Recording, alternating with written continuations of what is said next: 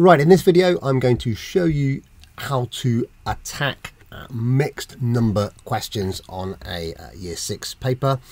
They're really nothing to worry about. It's just a question of getting used to the techniques and remembering what to do.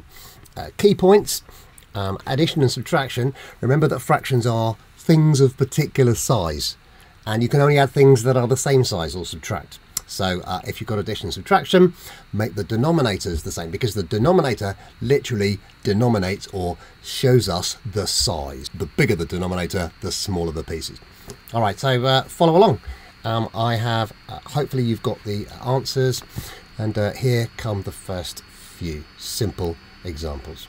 Let's get stuck in. Okay, question 1. 1/3 plus 1/4. Remember, you can't add things with different denominators because the denominator denominates the size. So we're looking for the lowest common multiple of 3 and 4, which is 12. So I need to convert. So 1/3 is how many twelfths? Well, I'm sure you remember that it's times 4. So times 4, so 1/3 is 4 twelfths, and then we do the same with a quarter. 1/4 is going to be 3 twelfths because you need to multiply both by 3. Whoops, okay, and so we've got, instead of a third, we've got 4 twelfths, instead of a quarter, we've got 3 twelfths, 4 of those things, and 3 of those things is 7 of those things. It doesn't simplify, so we can give ourselves the mark.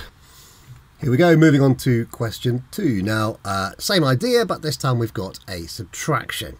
You can't take fourths from thirds, they're smaller things, so again look for the lowest common multiple of 3 and 4.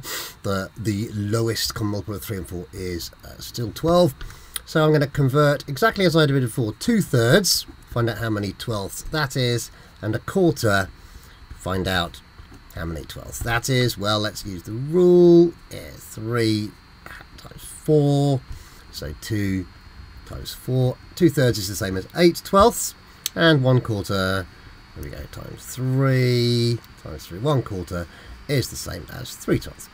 Just be careful that it's a subtraction this time. Don't do all the hard work and then fail to notice whether it's addition or subtraction. So 2/3 minus a quarter is the same as 8 twelfths minus 3 twelfths, and 8 of anything, take away 3 of it, is 5 of it. So there we go, 5 twelfths. Again, no simplifying possible, so we get ourselves a mark. Now here's a top tip: even if there is simplifying possible, unless the question specifically asks you to simplify, there is no need. You will still get the mark, even if it could be simplified. So just something to bear in mind. All right, that's number 2. Okay, let's go on to number 3, multiplication. Now, the good news is with fractions, multiplication is arguably easier than addition and subtraction because we don't need to worry about whether the denominators are the same. We're simply multiplying. And the rule for multiplication could not be simpler.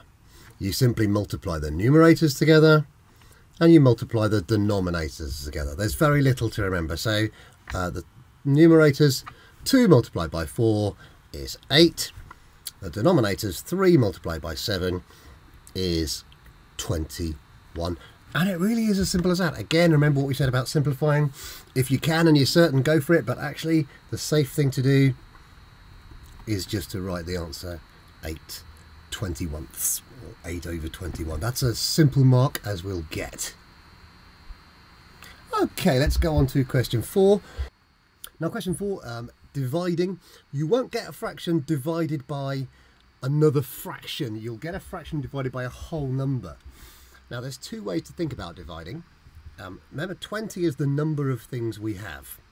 If the question had said 20 divided by 4, you'd have very happily said, oh, well, that's 5.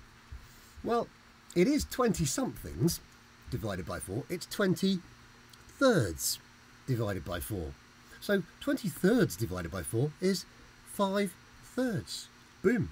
Now, of course, you will probably know that 5/3 is equivalent to 3/3 and 2/3, and 3/3 is equivalent to 1, so you could write 1 and 2/3 if you want, but again, just like I said, you will get the mark for leaving your answer unless it specifically says otherwise, just like that.